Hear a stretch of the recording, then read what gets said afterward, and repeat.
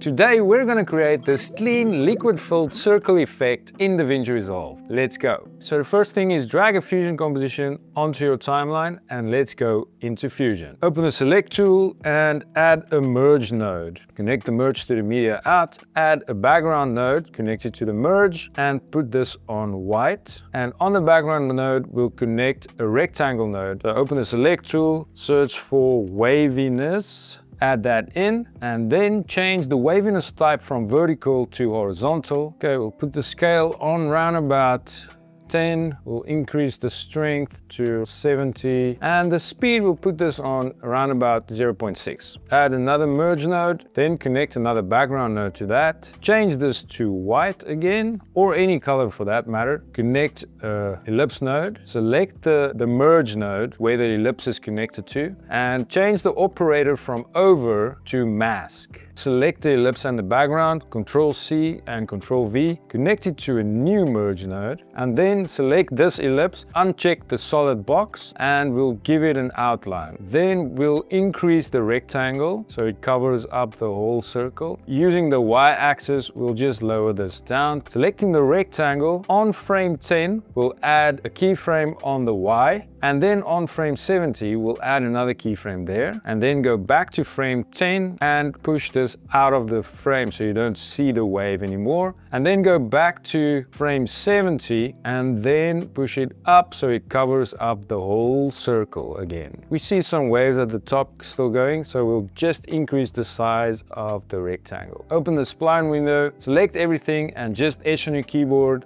Select the waviness node, Control and copy another instance of that, and then connect that to the rectangles merge and add a new merge and connect this one to that merge. Drag the speed down to around about 2, and then we'll select this merge and change the operator from over to under, add a background node, connect the second waviness to the background and connect the background to the merge node. Change this from black to white and just pull it down to a nice gray. Now you can always refine the speed and change between the two, totally up to you. Add in a soft glow, pull down the gain quite a bit and increase the glow size. We can also on the rectangle node increase some of the soft edge and the border width as well to get an extra glowy effect right about there. Add another merge node at the end of our tree, our merge tree, and then connect a text node to that merge. Type in your word and choose your font.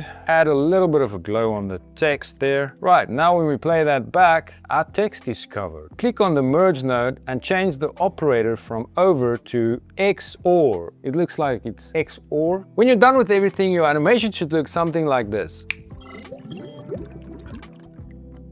Thank you for watching. I'll see you in the next one.